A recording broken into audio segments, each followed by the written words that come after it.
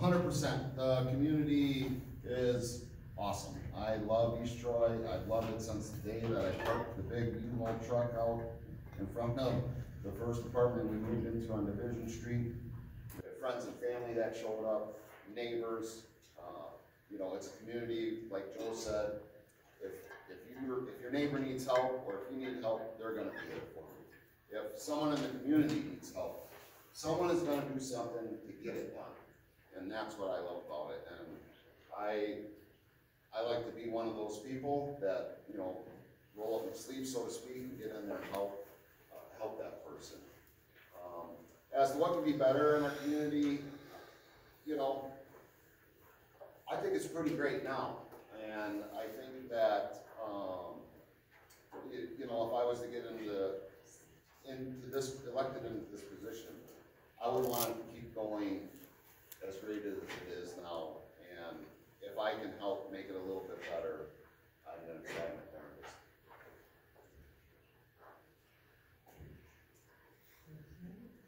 Regarding the recent decision to allow ATVs to use the town roads, how would you have voted and why?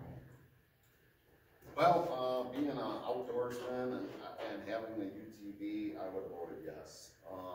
I don't see an issue with it. As far as I know or have heard, there hasn't been any safety issues at this point that I know of. So I definitely would have voted yes, and I think it's good. We live in a rural community. There's a lot of farmers, a lot of people that work in agriculture. I believe that they could use the roads before if they had a sign on their UTV or whatever, but I just don't see an issue with any of it myself. And it's less regulations. I would have voted yes also, and I also would have probably worked with the village on expanding it. I think it's good for our local businesses and good for our rural community. I also own a four-wheeler, and I know on West Bay Road I can't even drive a quick trip right now to fill gas. So I would have actually expanded it, worked with the village on it, and voted yes. So. What is your definition of local government, and explain the concept of limited government as it pertains to town government? I'm an avid believer in property rights as an owner. It's part of the American dream. I think what you do with your property is basically you do what you want on your property. And we should be making laws because of a squabble between neighbors. I do think that the role of local government is to serve the needs of the people. And I think bringing people's voice into matters of the local government is key. So.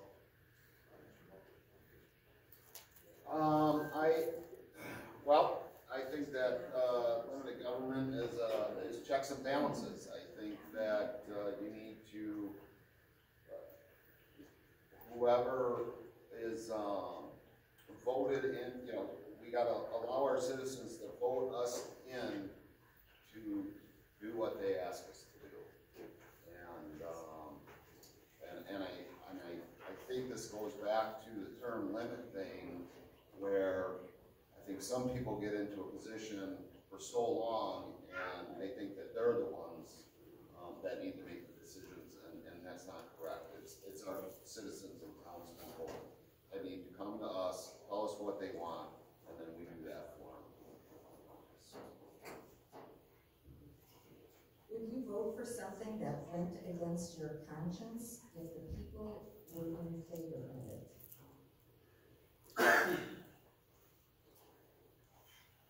This was easy.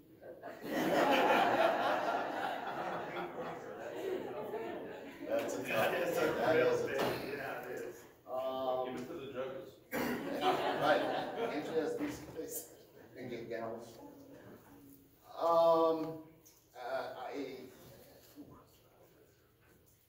I would have to, if that's what the town people wanted, then I guess I would have to, because that's what they're voting me and electing me into a position for. I'll put it in their hands. Kind of what I go along a little bit on the same lines as him because I actually believe that East Troy should, people around here share the same values that I do. Hardworking, you don't want to piss off your neighbors. You want to keep to yourself. You want to be left alone. And also, you know, if you need help, you give help. So again, it would be really tough for, I believe that consciously, I just don't think it would go against any decision the town would make or go against my conscience. So I don't know. Yeah. Yeah. I really don't think they would. In talking with a lot of the locals where they're out campaigning, what are the concerns and priorities of the people? Can you repeat that? Well, you've been out talking with the locals. Yeah. What are the concerns and priorities of the people that you're heard? Transparency, and I know I sound like a record player, I keep saying transparency, but transparency in taxes, and just, you know, and overreaching government. That is a constant thing that I kept doing, knocking on doors, and going in the same areas campaigning that Tyson is too. It's a repetitive thing. I'm doing that constantly. So if we can bring back transparency, bring back voices of the town, I think we can solve a lot of that. Most of the people I've talked to, over-regulating, they want common sense, you know, and with, they just want to live their lives the best that they can, and they don't want someone coming in and telling them, hey, you know, you can't do that, you can't do this. So they don't want to be over-regulated, and they want to make sure that there's some people with common sense and voice of reason on that.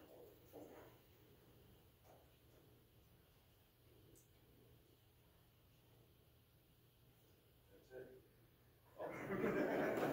I'm trying to figure out which one I can hit you with. Oh, you got me with the hard one last time.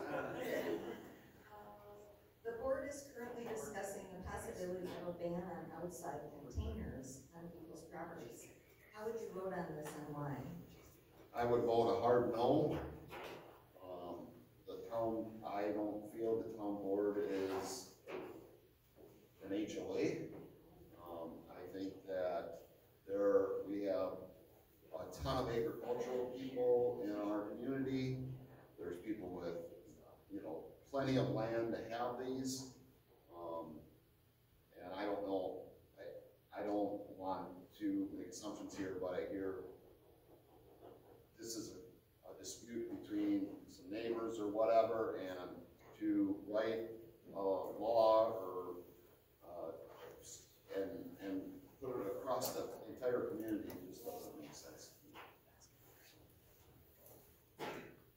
Much like he said, I think it's a reminder of government overreach, so I would vote no. Again, I'm an avid believer in what you do with your property is your own business, especially if it's not in the line of sight of the public. So if it's between two neighbors, again, I'm not going to try to propose a policy that affects the entire population of East Troy. So it's just overreach to me. Have you been instrumental or directly involved in resolving any issues in the town of East Troy?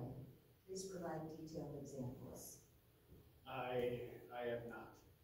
I am not on the board. I have not served political office ever.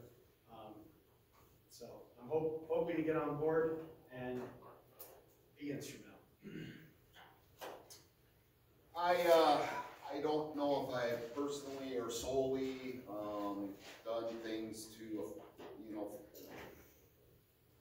that has affected the community, but with being in the Lions Club for 15 years and doing things with them, I feel like my hands have been part of things that have been done in this community.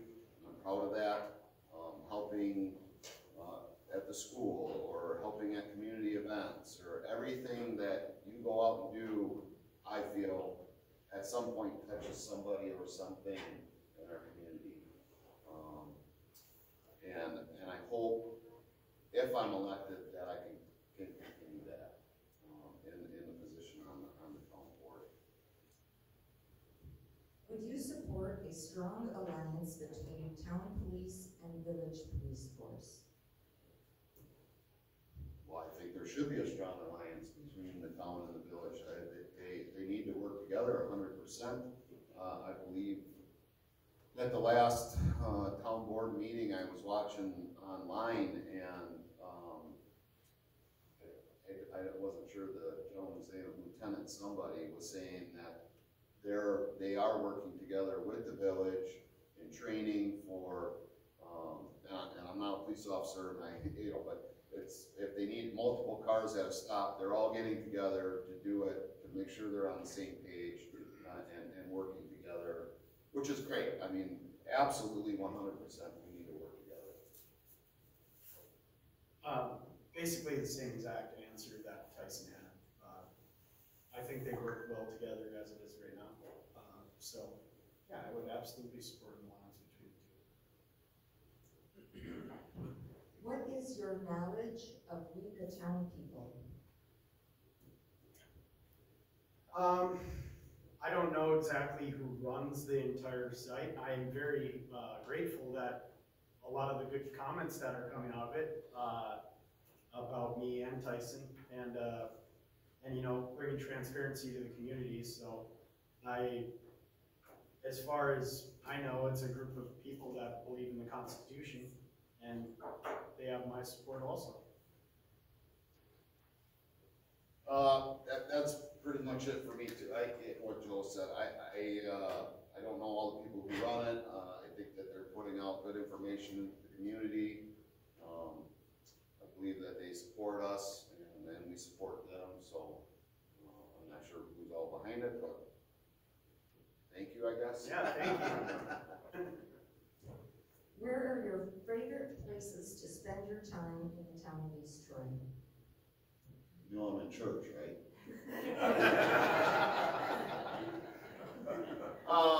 Well, I mean, obviously, restaurants and I was thinking about this on the way over here, and I thought to myself, where do I like to be? And this might sound corny, I like to be where people are. And I love to be social and go out, whether it's a community event, whether it's a parade, whether it's the bar, whether it's a restaurant. And what I love about it is, no matter where I go, I'm going to run into somebody that I know. And maybe it's somebody I haven't seen in a while, maybe it's somebody that I saw yesterday, but we're going to have a conversation, we're going to talk about things, and that's one of the things I love about this community. Now, people might not like that I'm at the restaurant, and oh, here comes Ty, he's going to talk. I just want to eat. I do enjoy going to the parks of the town of East Troy. I think that they are doing a great job there. I have a 1-year-old kid. I take him to the playground quite a bit. The one by town hall is really nice. So I like being in nature. I like being outdoors. I love it all. So like being in my garage, like being all over the place. So. You both have young families. What are your biggest concerns? And then it says growth/schools ? I guess I'm not part of the school board, or running for the school board, so I can't, I guess. I like the rural aspect of East Troy. If you get too big, then there's a lot of things that come into being too big. Crime, everything. So I do like keeping the small town atmosphere as it is here. So. Well, I don't know. I'm not. I have young grandkids, so not young kids. I have one, I guess, that's still in high school, but I get concerned. I think just like everyone probably in this this room gets concerned about our schools and where things are going in our nation. I mean, you don't wanna I don't wanna get too crazy here, cause we're talking about a town board, but sure, there's concerns every day, the safety of our children, the safety of us. So I don't know if I can fully answer that question, but that's my point, I guess, to now. I worry about my grandkids for sure, 100%. This is a two-part question. What do you see as the future of East Troy with the school funding increase in property taxes? And what is your view of critical race theory being taught in East Troy public schools? Holy. I always get the hard ones to start. Yeah, first I'm not gonna answer a critical race theory question about our schools. I don't know if it is being taught in school, and that's I feel is a little bit above this position. As for, what was the first part of the question? East Troy. What do you see as the future of East Troy with the school funding increase in property taxes? Well, I don't know what the actual increase was, and I would like to sit down and get that info before I answer that.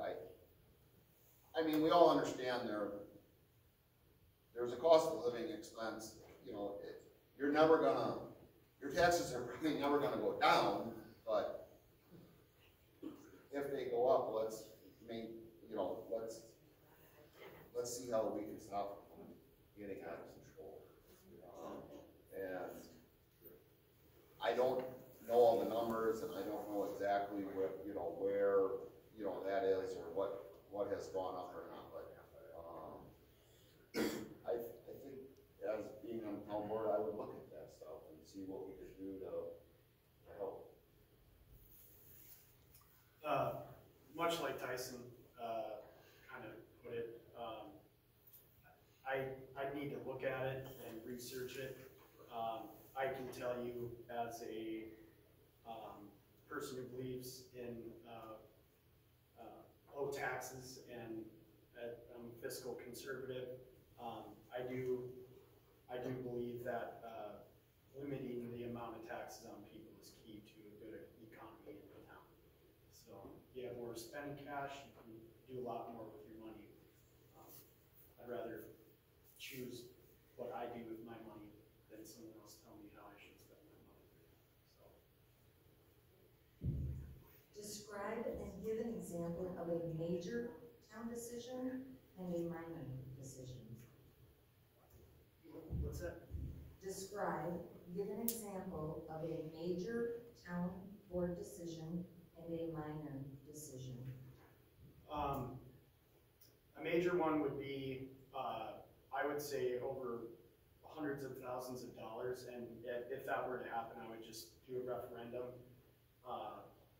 and let the people vote on that. I think the people, like, for instance, the town hall a few years back kind of was snuck in there.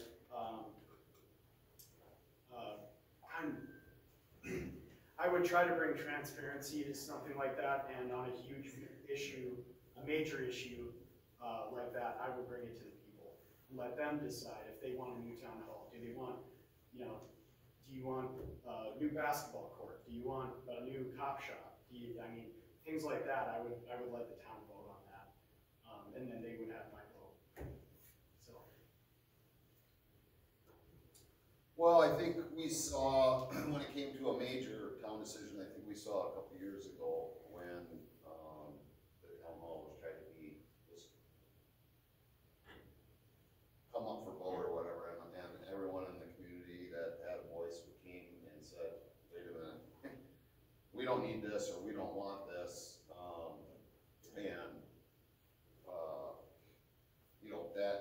that is something that we need the people to come to us and say. A minor thing to me would be this container issue. To me, that should be null and void. That shouldn't even brought to the board to discuss or gone over, in my opinion. But yeah, it is there, and now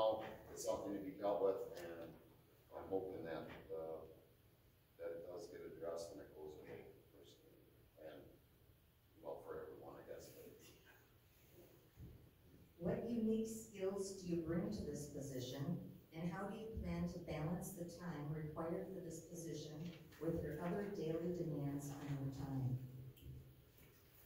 Unique skills, well, I got a big mouth, so I'm common sense. I mean, I think a voice of reason. I think if I hear something that doesn't sound right, I'm not going to be afraid to go, hold on a second here. Let's sit and talk about this for a second, because this doesn't sound right to me.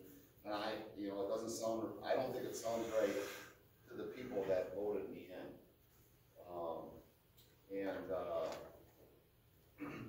As for, I'm sorry, what was the second part of that? How would you plan to balance the time Oh. required? Well, fortunately, I have some flexibility in my job, so I can work during work. I hope Mark doesn't see this. So I've been taking the time to watch some of the past board meetings on the YouTube and kind of getting to know what's going on in the board and the decisions that are being made and talked about. And so I'm hoping that I'm somewhat up to speed if I do get elected into a position, so I can streamline in there, I guess, is the way to say it. Can you repeat that one more time? Sorry. What are your unique skills you bring to this position, and how do you plan to balance the time required for this position with your other daily demands on your time?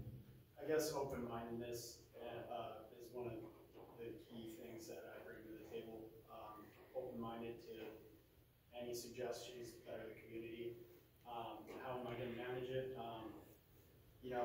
When you get kids, I feel like you have to manage your time very wisely, and I think that actually is, you have grandkids, but you understand, how to allot your time and use it to the best of your ability. Well, you have it. So I think I can apply that too. I am a controls engineer here in town, and part of that is time management. So I think being able to allot time to work on this, and I will work. I come from a family of workaholics and farmers, so yes, I do think I'm the task. Now that there are agendas, packets, minutes, and meeting video for public reference, what more can be done to make the town board's actions more transparent? And what is the best way to communicate changes made in our town? I think memos and writing down who's proposing this and why. Because as an outsider looking at some of the terminology might be a little weird. There might be some gray area there, kind of like the storage container thing that I think is overreaching. But who's proposing this and why? Put that on the agenda. Make it more transparent to the people. Know what they're pushing for and why. That would be something that I understand it's a lot of work, but that's something that if you can't do the work, then why are you on the board? So that's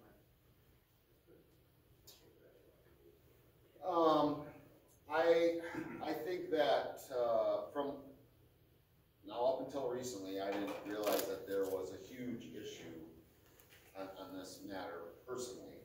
But after talking to some people, getting involved with this, I think that huge strides have been made over the last couple of years, and I would like to, once I get, if I get elected, I would like to see what more we can do. I think that not only did the board, but people in our community help the board to get to a certain part or a certain place here with it. And yes, I think there probably is more ways to get it out, but I think that they are really working hard at it right now. What is more important for the town right now?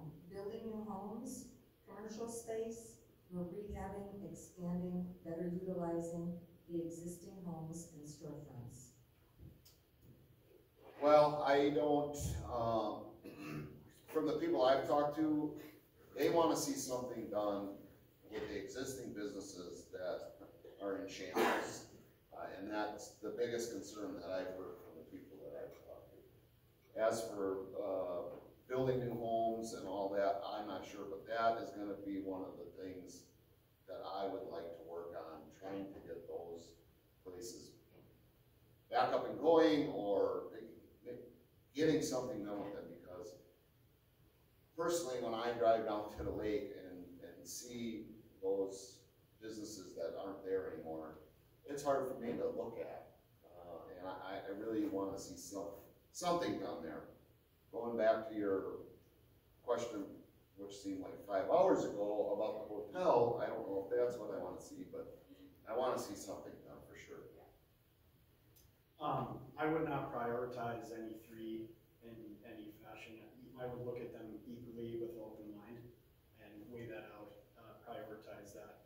A lot like what Tyson said, so.